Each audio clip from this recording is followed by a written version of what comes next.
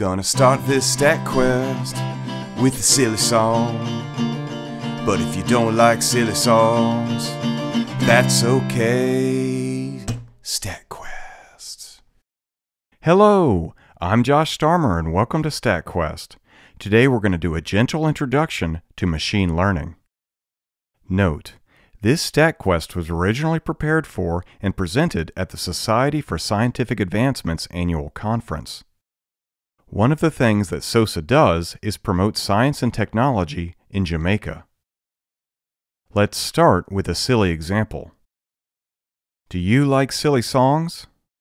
If you like silly songs, are you interested in machine learning? If you like silly songs and machine learning, then you'll love StatQuest. If you like silly songs but not machine learning, are you interested in statistics? If you like silly songs and statistics but not machine learning, then you'll still love StatQuest. Otherwise, you might not like StatQuest. Wah wah. If you don't like silly songs, are you interested in machine learning? If you don't like silly songs, but you like machine learning, then you'll love StatQuest. If you don't like silly songs or machine learning, are you interested in statistics? If you don't like silly songs or machine learning, but you're interested in statistics, then you will love StatQuest. Otherwise, you might not like StatQuest. Wah wah. This is a silly example, but it illustrates a decision tree, a simple machine learning method. The purpose of this particular decision tree is to predict whether or not someone will love StatQuest. Alternatively, we could say that this decision tree classifies a person as either someone who loves StatQuest or someone who doesn't. Since decision trees are a type of machine learning, then if you understand how we use this tree to predict or classify if someone would love StatQuest, you are well on your way to understanding machine learning. Bam! Here's another silly example of machine learning.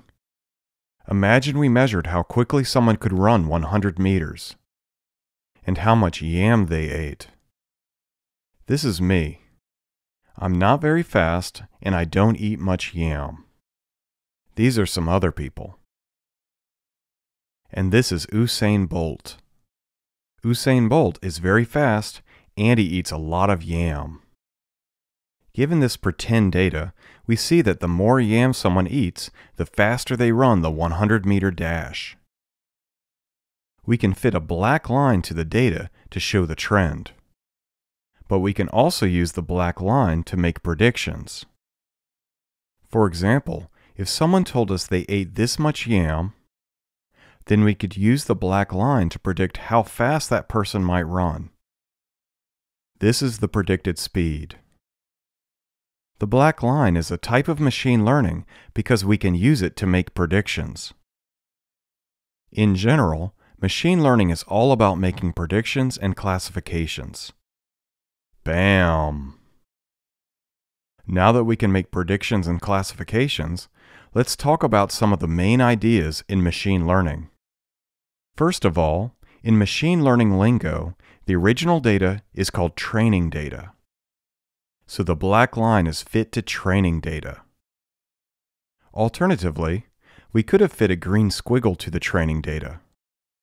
The green squiggle fits the training data better than the black line, but remember, the goal of machine learning is to make predictions. So we need a way to decide if the green squiggle is better or worse than the black line at making predictions. So we find a new person and measure how fast they run and how much yam they eat. And then we find another, and another, and another. Altogether, the blue dots represent testing data. We use the testing data to compare the predictions made by the black line to the predictions made by the green squiggle. Let's start by seeing how well the black line predicts the speed of each person in the testing data. Here's the first person in the testing data. They ate this much yam, and they ran this fast. However, the black line predicts that someone who ate this much yam should run a little slower. So let's measure the distance between the actual speed and the predicted speed, and save the distance on the right while we focus on the other people in the testing data. Here's the second person in the testing data. They ate this much yam, and they ran this fast. But the black line predicts that they will run a little faster. So we measure the distance between the actual speed and the predicted speed, and add it to the one we measured for the first person in the testing data.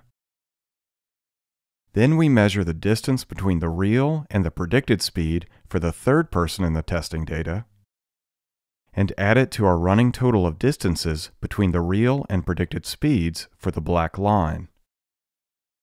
Then we do the same thing for the fourth person in the testing data, and add that distance to our running total for the black line.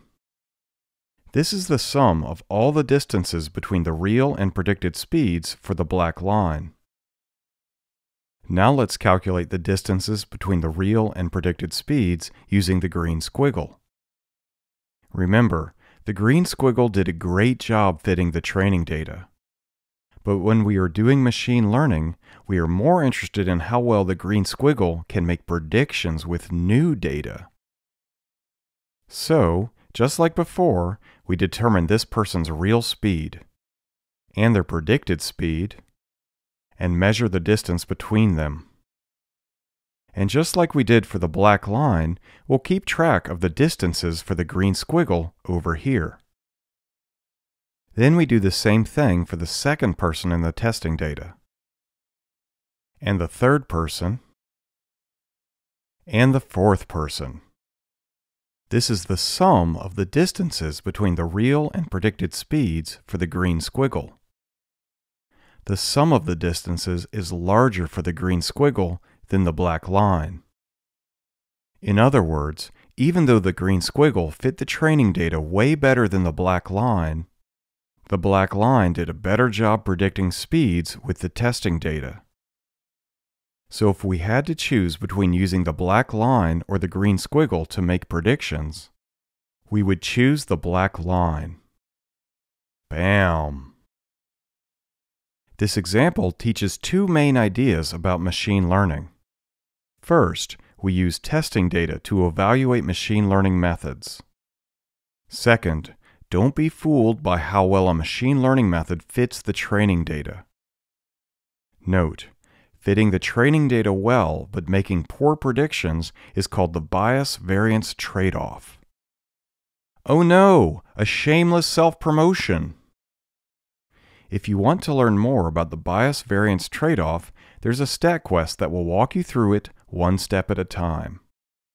Before we move on, you may be wondering why we used a simple black line and a silly green squiggle instead of a deep learning convolutional neural network. Or insert newest, bestest, most fancy machine learning method here. There are tons of fancy-sounding machine learning methods, and each year something new and exciting comes on the scene. But regardless of what you use, the most important thing isn't how fancy it is, but how it performs with testing data. Double bam! Now let's go back to the decision tree that we started with. Remember, we wanted to classify if someone loves StatQuest based on a few questions. To create the decision tree, we collected data from people who love StatQuest and from people who did not love StatQuest. Altogether, this was the training data. And we used it to build the decision tree. Then we got data from a few more people who love StatQuest and a few more people who did not love StatQuest. Altogether, this forms the testing data. We can use the testing data to see how well our decision tree predicts if someone will love StatQuest.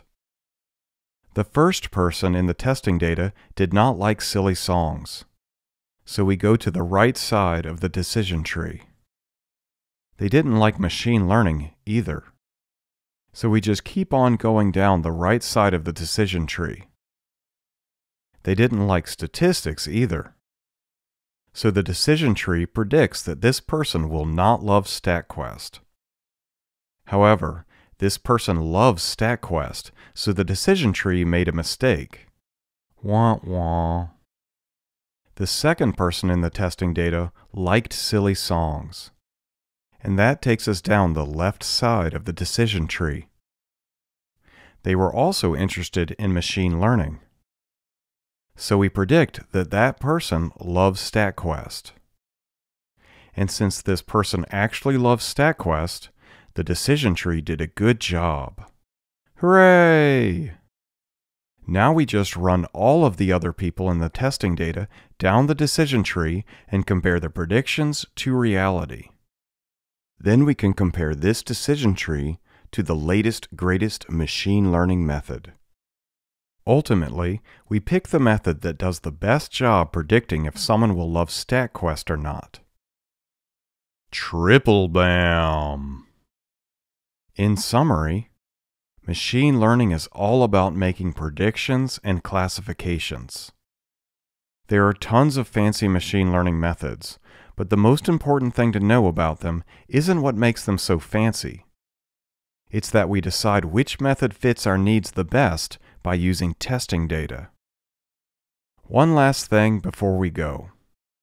You may be wondering how we decide which data go into the training set and which data go into the testing set. Earlier, we just arbitrarily decided that these red dots were the training data. But the blue dots could have, just as easily, been the training data. The good news is that there are ways to determine which samples should be used for training data and which samples should be used for testing data. And if you're interested in learning more about this, check out the StatQuest. And there are lots more StatQuests that walk you through machine learning concepts step by step, so check them out. Hooray! We've made it to the end of another exciting StatQuest. If you like this StatQuest and want to see more, please subscribe. And if you want to support StatQuest, well, consider buying one or two of my original songs, or getting a t-shirt or a hoodie or some other slick merchandise. There's links on the screen, and there's links in the description below. All right, until next time, quest on!